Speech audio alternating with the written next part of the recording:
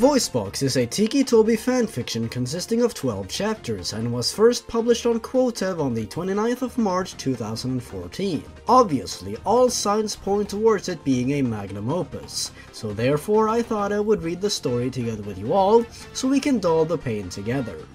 Each week, every Tuesday, I'll upload a new chapter. Let's call it Tiki Tuesdays. Now, it begins. VOICEBOX, a Ticci Toby love story. Chapter 2.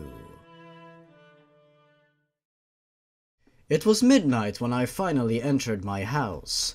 My parents had gone to bed 3 hours ago, and since they are heavy sleepers, I knew I didn't have to worry about them waking up anytime soon. I snuck up the stairs, being careful to avoid the loose board on the 4th step, and slipped into my parents' bedroom. They looked so peaceful sleeping there, as if they didn't have a care in the world. Rage filled my mind as all the abuse they had inflicted on me over the last 7 years fills my mind. Shayla, it will be alright. We will never have to worry about them again. Kill them now, we have to protect Benna. I know, VOICEBOX. If I leave them alive, they will just hurt Benna. They deserve to die a slow, painful death, but we don't have the time for that. I tightened my grip on the Skinners and felt my mouth stretch into a smile.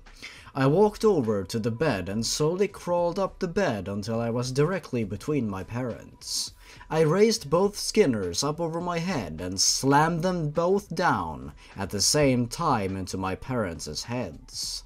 Rage had given me more strength than I thought, and the Skinners sunk into their heads all the way to the handles. I giggled that sinister giggle again as I wrenched the Skinners out of their skulls. The blood started to flow out of the puncture wound in their heads. I then tore out their vocal cords with my bare hands and ate them. Oh, how I love the taste. Once I finished my treat, I went and took a quick shower since the killing had been so silent I didn't need to worry about leaving quickly. I loved the feel of the warm water caressing my skin. I felt something wet and furry brush against my calves and quickly looked over to my shoulder to see what it was. Oh no. I felt my eyes widen and my mouth dropped open when I saw that I now had a very beautiful red tail. I concentrated on moving it and it moved. I ran my hands through the fur and shivered in pleasure as I stroked my new tail. I noticed that the tip of my tail was black. It looked like a foxtail. I felt my ears twitch, but they were no longer on the sides of my head. I reached up and found large furry ears on top of my head. I would have screamed, but I knew I couldn't draw attention to the house or I would be in deep trouble. I quickly turned the water off and wrung the water out of my hair, which I now noticed was blood red, and out of my tail. I had to see what I looked like. I stepped out of the shower, dried off and used the towel to wipe the steam off the mirror. I was shocked when I saw my new looks. I had 2 red fox ears with black tips on top of my head, a healed scar on my right cheek from when Joel had cut me, but the most striking difference was my left eye. Instead of the brilliant emerald green I had since birth, it was black with a slitted blood-red pupil, and there was black oozing from it, like I was crying black tears. The way it was slitted reminded me of a cat's eye. I tilted my head and smiled a big toothy grin, and noticed that my canine teeth were longer and sharper than they had been. I loved this new look. I looked at the blood-stained hoodie and jean I had been wearing and thought that I should have a new outfit to match my new looks. I went back to my parents' room and raided Mother's closet. Most of her clothes were business outfits, but in the very back I noticed an outfit that was just right for my new looks. It was a long-sleeved, very short leather top, and a very short leather skirt. The sleeves of the top were black with red stripes. The rest was a sky blue color that matched the skirt. I grabbed the outfit and some black leather boots and headed to my room to get dressed. I tossed on a black lacy thong, the outfit and the boots, which came up to mid-thigh, and stood in front of the full-length mirror in my room. The leather shirt covered most of my breasts and acted like a bra, but left the underside of my breasts exposed. Another thing I noticed was that the bruises from all those beating had disappeared. We look great, Shayla. Now we should take all the money our parents have, pack a bag for Benna, get Benna to our grandparents' house, and get out of here. You might also want to add a black leather belt so when we get the sheets for the Skinners from Roxanne, we can have easy access to them. Great idea, VOICEBOX. I think I saw one in Mother's room. After I packed some of my clothes and essentials in my teal backpack, tucked the Skinners in the side pockets, and went to the kitchen. I raided the pantry for all the non-perishable food I could find, some silverware and dishes and a can opener, and stuffed it all in my backpack. Then, I ran back to my parents' room, grabbed the belt, put it on, and raided my parents' wallets and the small lockbox, and headed to Benna's room. I grabbed her purple duffel bag and threw in a bunch of clothes and her favorite toys. Then I picked her up, making sure that her blanket was wrapped tightly around her, and headed out of the house. In this case, I was happy that it was difficult to wake Benna up. It was about 3 in the morning when I headed out for our grandparents' house, so the streets were empty. Benna slept through the whole 3-hour walk. It was just before 6 in the morning when I laid Benna on the porch swing, put her duffel bag in front of the door, rang the doorbell, and hid in the nearby bushes. It took Grandpapa a few minutes to answer the door, and he looked puzzled at first, until he saw the duffel bag. I saw him look around and notice Benna. As soon as he picked her up and went inside, I took off into the woods. I decided to stay in the old fort Rebecca and I had made just before she died. It wasn't too far from my house, and I needed some sleep before I head back out to deal with Roxanne and Jeannie. It was already dark by the time I woke up. I checked my watch and saw it was already 8 p.m. So after eating a couple of Pop-Tarts and grabbing my Skinners, I headed over to Roxanne's house. VOICEBOX and I talked during the hour it took to reach our destination. We planned to head out of town as soon as I finished killing those stupid girls. We hadn't decided where exactly we would go, but we both thought it was best to get as far away from here as we could, seeing how by then we will have killed 6 or more people, depending if I had to kill the girls' parents. When I reached Roxanne's, the place was empty, but after a little searching I found out that her parents were out of town on a business trip, and she was staying at Jeannie's. I grinned at this because Jeannie lived outside of town. Her nearest neighbor was 3 miles away and her house was close to the woods, making for a fast getaway. I searched Roxanne's room and found the sheets from my Skinners and attached them to my belt. Then I headed back to the fort for my backpack since I would be able to kill them both tonight. I would just head out right from Jeannie's house, and I could even take a shower before leaving. I started twitching and giggling as I hiked to Jeannie's. By the time I reached Jeannie's, I had myself under control again. It was now about 11, and the house was dark and silent. Shayla, kill her parents first. Then we can have some fun with those two before we kill them. Great idea. I'll see what I can find to tie them up with in their parents' room. I'll have to be very quick and quiet while tying them up. I checked the back door of the house and found that the idiots hadn't even locked it. Slowly and quietly, I snuck up the stairs and peeked in the rooms. I found her parents' room and crawled to the end of their bed. This kill was almost too easy. Jeannie's mom had her head resting on her husband's chest. I quickly stabbed the Skinners into their skulls, killing them before they even had a chance to open their eyes. I quickly cut out their vocal cords and ate them while I searched their room for belts or scarves to tie Jeannie and Roxanne up with. I was in luck. Jeannie's dad had a lot of belts. I grabbed 8 of them and snuck into Jeannie's room. Both girls were fast asleep on Jeannie's bed. I carefully tied them up with the belts, first by slowly and carefully stretching their arms up and tying them to the bars of the headboard. I was careful to spread them far enough apart that they wouldn't be able to untie themselves. I did the same with their ankles and the bars of the footboard. Once they were safely secured, I started giggling sinisterly. They both woke up with a start and tried to sit up only to find out they couldn't. The fear and panic on their faces made me grin, revealing my sharp canines. They both started yelling for Jeannie's parents and demanding that I release them. "Did you really think that we wouldn't have taken care of your parents before we came for our revenge?" I chuckled as I drew the Skinners out of their sheets. "Shayla, what? How? Why?" Roxanne stuttered.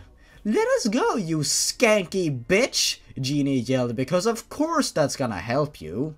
"I don't think so, Jeannie. After all, I thought you might like to be reunited with your boyfriends and parents. It's just too bad that Roxanne's parents couldn't join the party, but I'll make sure they join you soon enough." Before they had time to say anything else, I cut their cheeks just like Joel had got mine. I felt my tail swishing back and forth with glee as I started leaving shallow cuts all over the girls. I grinned as their screams of agony and fear serenaded me. It was music to my ears, to hear them suffer just as I had. After a few hours of torturing them, I ripped Roxanne's vocal cords out with my teeth. I grinned at Jeannie and she watched with horrified eyes as I ate them. Roxanne gurgled as he choked to death on her own blood. "Don't worry, Jeannie, you'll be joining her soon," I said, but to my surprise it was Roxanne's voice that came out of my throat. I giggled again and tore Jeannie's throat out too. I ate her vocal cords too and laughed as she too drowned in her own blood. It was at that moment that I heard clapping from the doorway of the room. I spun around, raised my Skinners, and growled at the figure standing there. He was taller than me, maybe about 6'1" tall. He was thin, but even with the blood-stained white hoodie on, I could tell he was fit. His hair was coal black and hung down to his shoulders, but these things were not really what caught my attention. It was his face that intrigued me. It was white, not the normal Caucasian white, but white like it had been bleached. His eyes were large and unblinking. I could see that his eyelids had been burnt off. As if that wasn't unusual enough, there was his smile. His lips were all burnt red and he had deep gashes in his cheeks, extending his smile almost to his ears. But the most perplexing thing was that while I knew I should be scared of him and the giant butcher knife in his hand, I wasn't. "Who are you, and what do you want?" I growled. "Name's Jeff. Jeff the Killer. What I wanted, sweet cheeks, was to kill these idiots. Unfortunately, it looks like I got here too late. Well, not too late to watch the show you put on with those girls. I gotta say, I'm impressed with how you handled those Skinners." He chuckled. "Don't give him your real name, Shayla. Tell him that you are VOICEBOX. We will share that name from now on." "Alright, VOICEBOX." "The name is VOICEBOX, not Sweet Cheeks," I replied. I wasn't about to let my guard down with Jeff. He is, after all, a killer. Oh, that's very clever. "Nice name, Sweet Cheeks. You know, I have some friends that would find you as interesting as I do. You ever heard of the creepypastas?" "No! What are the creepypastas?" "Well, to humans, we're urban legends and scary stories. But what we really are is practically immortal killers. Most of us live in Slender Mansion with Slender Man." "You do realize that you are a new creepypasta, right?" "Really? So that's what I am?" "Yep, and that means you can live with us in Slender Mansion." "I don't know." "Shayla, go with him. I know that everything will be alright. We can trust Slender Man." "Are you sure we can trust him?" "I'm sure. Slender Man may be a killer, but he would never harm us." Alright, oh yes, of course, because Slenderman is known for being talkative. Okay, just let me grab my backpack and we can head out. No problem, sweet cheeks. He grinned bigger as I growled at him. My name is VOICEBOX, don't call me sweet cheeks. I sheatheded my skinners and left the room. Jeff followed behind me and we left the house. I grabbed my backpack and motioned for Jeff to take the lead. He smirked as he led me deeper into the wood. He soon reached a large cherry tree in a clearing. I was confused as to why Jeff had led me here until he walked up to the tree and shoved a key into a small knothole in the trunk. There was a slight rumbling sound as a doorway appeared in the trunk of the tree. Jeff motioned for me to follow him as he walked through the doorway. The first thing I saw after I passed through the doorway was a huge mansion. It looked slightly creepy and possibly abandoned. Jeff grabbed my wrist and tugged me towards the mansion. Well, this is Slender Mansion. Don't worry, sweet cheeks. It looks much better on the inside. Jeff, quit calling me sweet cheeks, I said as he opened the door. Hey Slendy, I'm back and I brought a friend, he yelled. Child, do not... Oh my god, Slenderman doesn't talk! Slenderman doesn't talk. Child, do not call me Slendy, and you know you are not supposed to. I heard the deep voice trail off. I looked away from Jeff and saw an 8 or 9 foot tall man in a black business suit and no face standing in the foyer. Daughter, you're alive. The man Jeff called Slendy said as he scooped me up in a tight hug. I thought you both sisters and you died with your mother. Huh? Slendy, what do you mean daughter? Since when do you got kids? Jeff looked just as confused as I was. I'm sorry, but I think you might be confused. I just killed my parents yesterday. Shayla, you would not remember since you were very young when your mother died. But did your aunt never tell you? What about your sister Rebecca? Is she still alive too? Who's Shayla? She said her name is VOICEBOX. Shayla, Slenderman is telling you the truth. He is our father. The people you called your parents were actually our mother's sister and her husband. Benna is our cousin.